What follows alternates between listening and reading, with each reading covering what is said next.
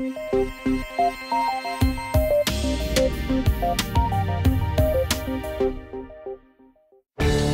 London, a number of tech startups are developing technology to keep residents informed, in some cases protected from air pollution.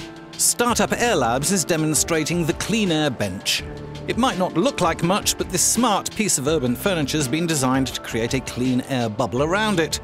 Air's drawn in through the back, its technology traps particles in the filtration system before gas pollutants are removed.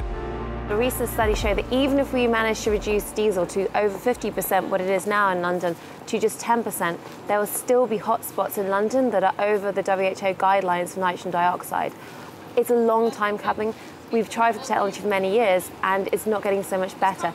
This technology can be a really good tool in reducing key exposure in hotspots, for example, by the roadsides, in schools, hospitals, and across the transport network where people are just absorbing too many pollutants in their day. Early morning in central London, as queues of traffic slowly snake their way through the busy British capital, Romain Lacombe is getting to work.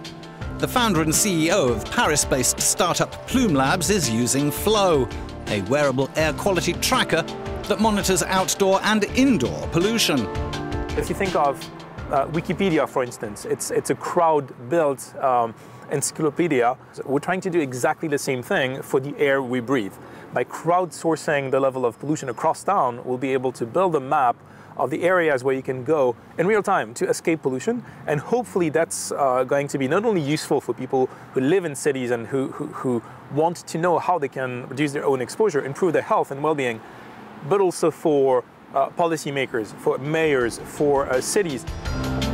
According to the World Health Organization, an estimated 12.6 million people died as a result of living or working in an unhealthy environment in 2012, almost 1 in 4 of total global deaths.